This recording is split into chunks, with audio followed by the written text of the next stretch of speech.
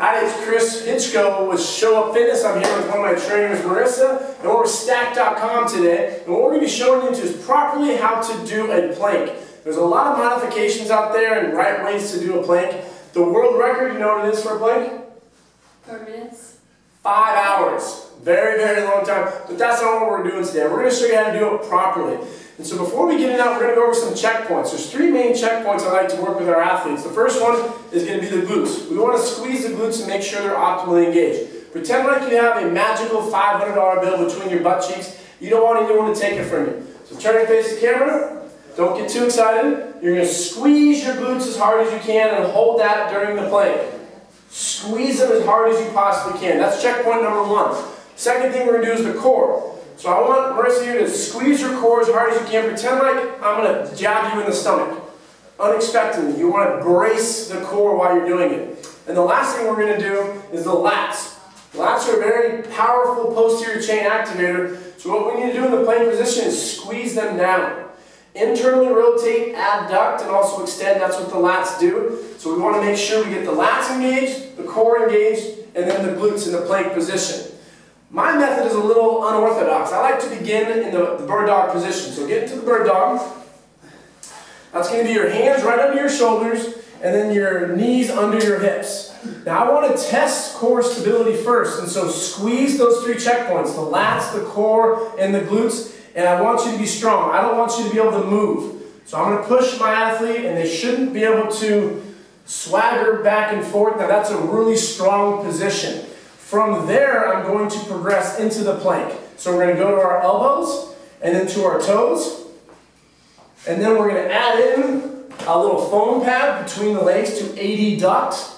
Squeeze the core, engage the glutes, engage the lats. Pull your elbows to your toes. Make it really hard. Slide back just slightly. There you go. And violently contract as hard as you can. Tight here, tight here, tight here. And good. And as you're going to see, it's pretty exhausting. Hold it for about 10 to 15 seconds max, and then you can progress into various other exercises, which I'll show you here in a second. But I'm going to show you first plank variations or plank common mistakes with the plank. So go into the plank position. First common one we see is the ass sags. See, it drops like that. That means you're not squeezing your glutes as hard as you can. So come back up into optimal. Good. The second one you're going to see is the client or the athlete going over their shoulders too much. That makes it a lot easier. Maintain a 90-degree angle. And last but not least is the head position. We come up too high and we hyperextend, or we come down too much and we flex too much. Maintain a ball position. Pretend like you're a dog. You don't want to drop that ball between your chin and your clavicle. Alright, so now we're going to do some variations of the plank. The first one we're going to do is a side plank. I call this the starfish, I think that's what it's called. So you're going to get into a side position, 90 degrees. Athlete's then going to lift their foot up. And if I wanted to be mean, I could push her around and she should be stable as well. I'll give her just a little bit of a tap there, good. Maintaining that is good lateral core stability. That's one variation. The second variation is going to be a reverse plank.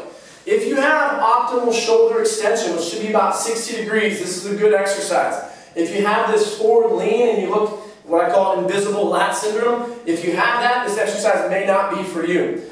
She has it, she's good. Squeeze the core as hard as you can to progress this. Lift up a leg and you shouldn't drop it all.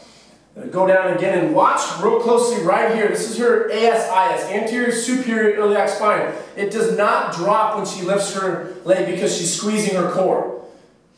Very good. So that's really good core activation that we want to do. This is the reverse plank. Great, great exercise. Last but not least is the fun one you can do with a partner. Push-up position. I'm going to lift up her feet. I'm going to challenge her not to let her feet hit the ground. I'm not going to let her know which one I'm dropping. Very good. So this is working with the motor response. Very good. Nice. A lot more challenging. Your athlete really has to focus on proprioceptively which leg is going to drop. Great for the core. So again, just to review how to do a proper plank, I call it a violent plank.